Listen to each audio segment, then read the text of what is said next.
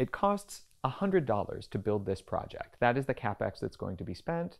And the project will last exactly 1 year. And at the end of the year, we can sell that project and all of the benefit it has generated for $109. So there's a $9 baked in profit. And let's say that that project has been funded with an unlevered capital structure. It's been funded with no debt. So it's been funded with 0 debt and $100 in equity.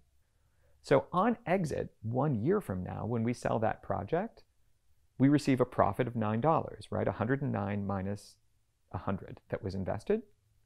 And we didn't borrow any money. And so how would we calculate the return on equity for that? We would look to the $9 profit as the numerator. And the denominator, what do we divide it by? The total amount of equity that was invested, 100.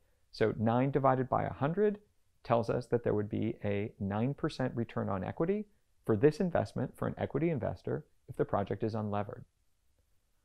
By comparison, if the project was levered, let's say we borrowed $60 in debt and funded this project with only $40 in equity to pay for the full $100 million or $100 in CapEx, this is what it might look like.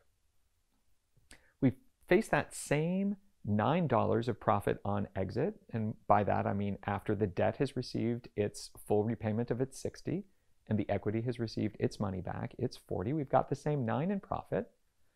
But at this point in time, you got to remember we borrowed money. So let's just say that the interest rate on that $60 was a 5% interest rate, meaning over the course of the year, we have $3 in interest expense that needs to be repaid. So we got $9 in profit on exit, less $3 of interest expense, gives us $6 that's available to be distributed to equity. So what's our return to equity? It's the $6 that can be distributed divided by the amount of equity that was invested, 40. 6 divided by 40 is a 15% return on equity. So now, can you see the power of leverage?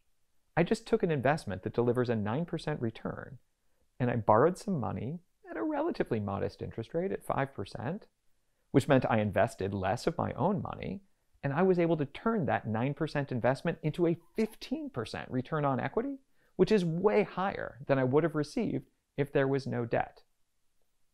So in the next module, what we'll talk about is how to use Excel to quantify the financial returns to an equity investor from a more complicated set of cash flows that doesn't just last a single year. And we'll be using concepts of net present value, or NPV, and internal rate of return, or IRR.